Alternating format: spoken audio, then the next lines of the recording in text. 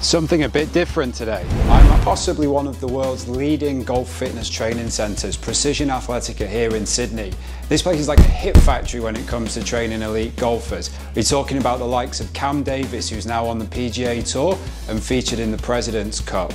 You've got Harrison Crowe, who a week ago won the Asia Pacific Amateur Championship and is now going to play in the Masters and the British Open next year.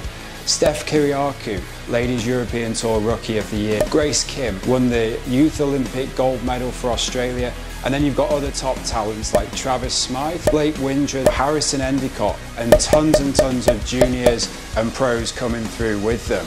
The cool thing is, they don't just train elite golfers, they train regular golfers just like me, and they can work with people in person or online. The reason that I'm here, depending on when the video comes out, I'll have just turned 39.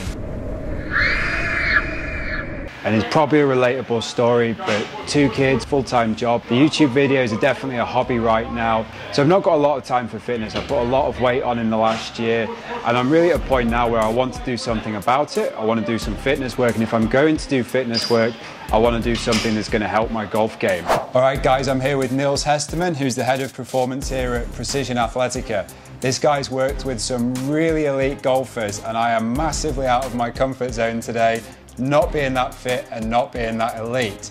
But even still, what can you do for me? Thanks, John. Put the pressure on me. First of all, like in the end, everyone starts the same within a goal. We already spoke about that. I know what your goals are, and I know where you want to be in a few months' time. So for us to create a really good program for you, first of all, we start with a general fitness test. We do know that golf is a power sport. So what I'm interested in is mainly strength today. So I want to do a good strength assessment, but I also want to see what your strength capacity is, how you sustain the strength over time. So that's a big one for today. This will be interesting. I'm definitely not an elite athlete, but I'm going to give it my best, and then I'm looking forward to the program that's going to come from it, and hopefully over the next few months I'm going to be able to work on some things that's going to help my fitness, help my health, and hopefully help my golf game. Let's get into it. Awesome. So we start with some grip strength. Just hold it in your right hand. Just go into a split stance. Good, bring that right arm up. Okay, and then just get your deep breath in and squeeze as hard as you can and slowly bring it past your hip. All right, let's go. And squeeze, squeeze, squeeze, squeeze, squeeze, squeeze, squeeze, squeeze, squeeze, squeeze, squeeze, and relax. So usually we look at something above 50 for male, especially around your age.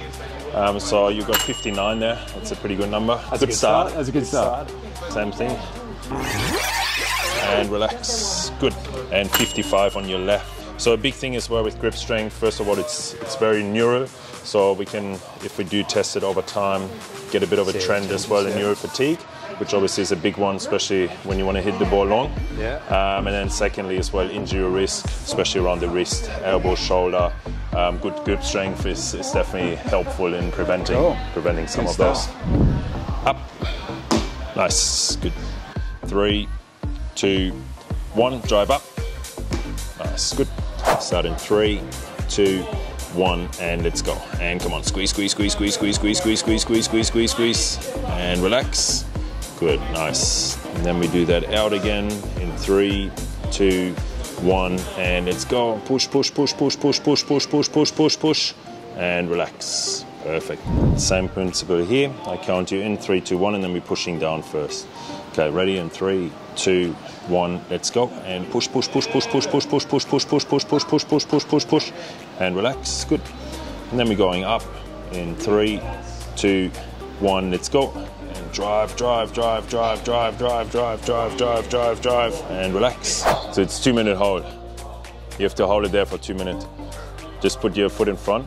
I'm serious about that. About the hold of the 2 minutes? Yeah. 143. Nice. Let's go.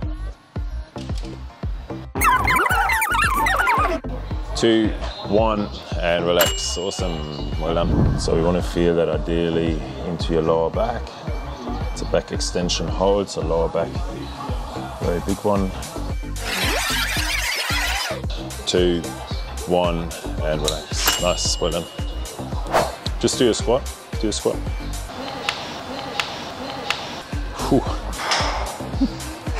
Mate, you're telling me. Come forward a little bit more. Let's go. 1.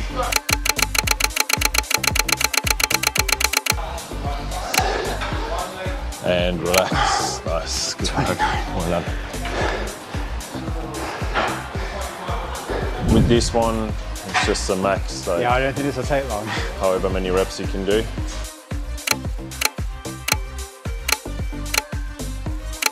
Come on, come on, come on. All the way. All the way. Up, up, up, up, up, up, up. Nice, 7. Ideally above 20, that's the goal. When you're ready, hips are up. Okay. Up. Relax. Nice, well done. Stick. Good. All right. 185.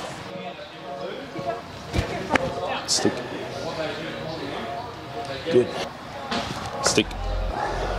Good. Johnny. Stick.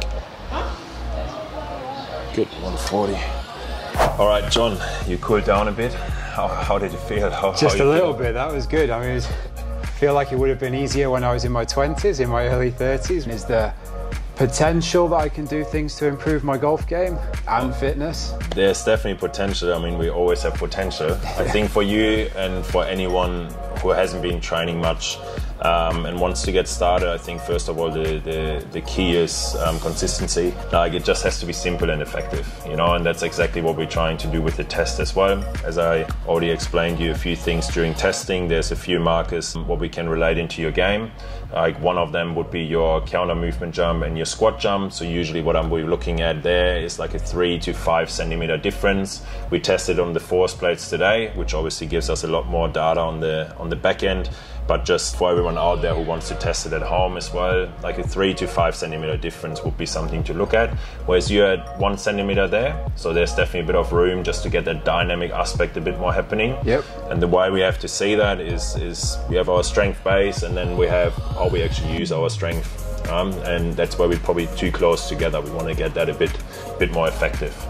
Given that you haven't been training much though over the last few months, that's definitely something which might come quite quickly as well, based on the program we will set up. Perfect. Another one then that holds stability control through your shoulder. We did a test on the lying down in that shoulder internal and external rotation. So we want a 1-to-1 ratio. There's a bit of an asymmetry between your left and right side, but then as well there's an asymmetry between internal and external rotation. So that's something to work on, and oftentimes something what is probably neglected because it does create a bit of soreness obviously through the trunk and through the upper part. But if it is programmed right, then there's definitely things we can do. So that's probably like the key things in terms of your strength capacity. Definitely a bit of room with your squats.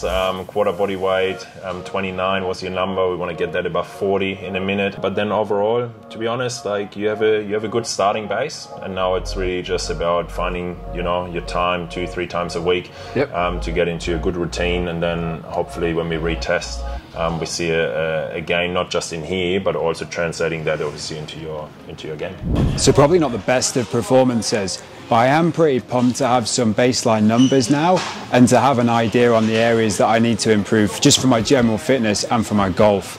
The next thing is that Nils and the coaches here are going to put together a training plan that I can follow through their app. I'm probably going to be training from home.